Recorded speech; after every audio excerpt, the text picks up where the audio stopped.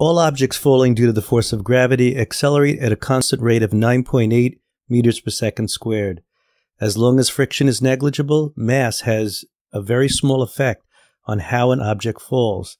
Once an object is dropped, it moves in an entirely predictable way.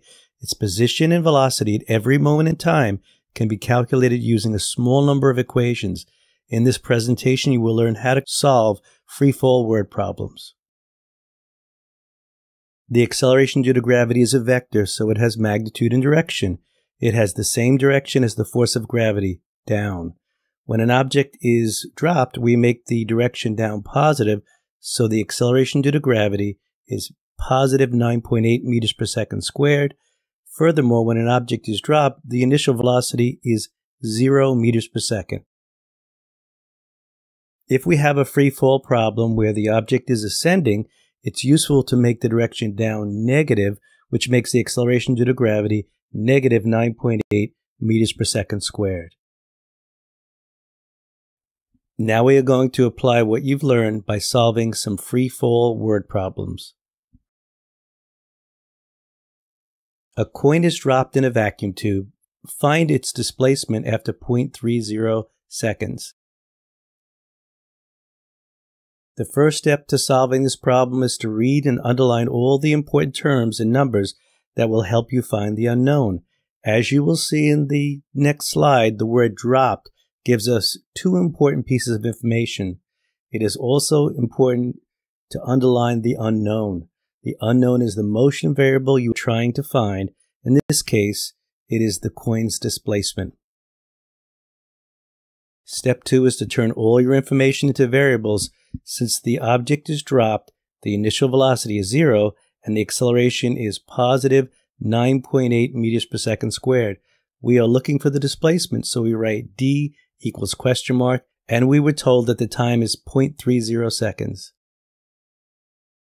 Once we have all four variables, we slowly scan the reference table until we find an equation that has all three variables that we have and the one variable that we want. This is the fourth equation. Notice that we substitute our data into the equation with units.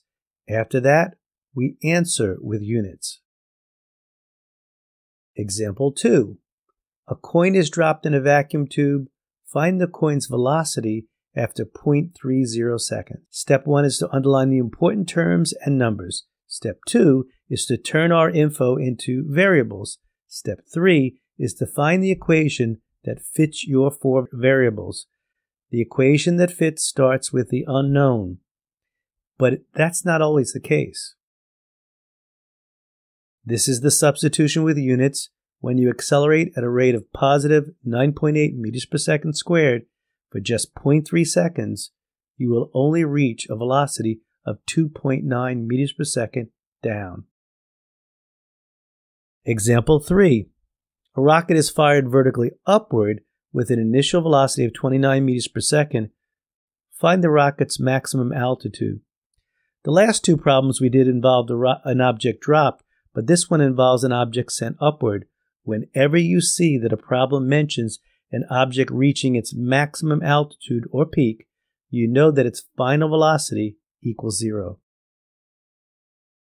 Since the rocket moves upward, we make the direction down negative, so now the acceleration due to gravity is negative 9.8 meters per second squared.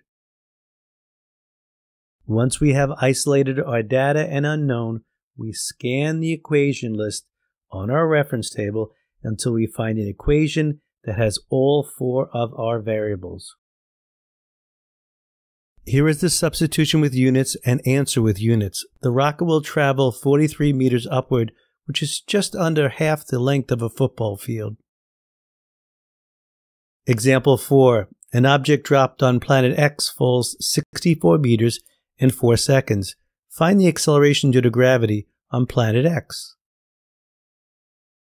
Step 1 is to underline all the important words and numbers that will help us find an equation. Since we see the word drop, we know that the initial velocity is 0. When we scan the equation sheet to find one that matches the four variables that we have, we see that the fourth equation fits. Notice that it doesn't begin with the unknown, which is acceleration. Don't let that throw you off. The equation doesn't have to start with the unknown variable. Here is the substitution with units to find the acceleration. In the last step, we must divide both sides of the equation by 8 to isolate the unknown. When solving freefall problems, remember that when an object is dropped, the initial velocity equals 0 and the acceleration is positive 9.8 meters per second squared. When an object is ascending, the peak velocity equals 0 and the acceleration is negative 9.8 meters per second squared. This is the end of my presentation on solving freefall problems.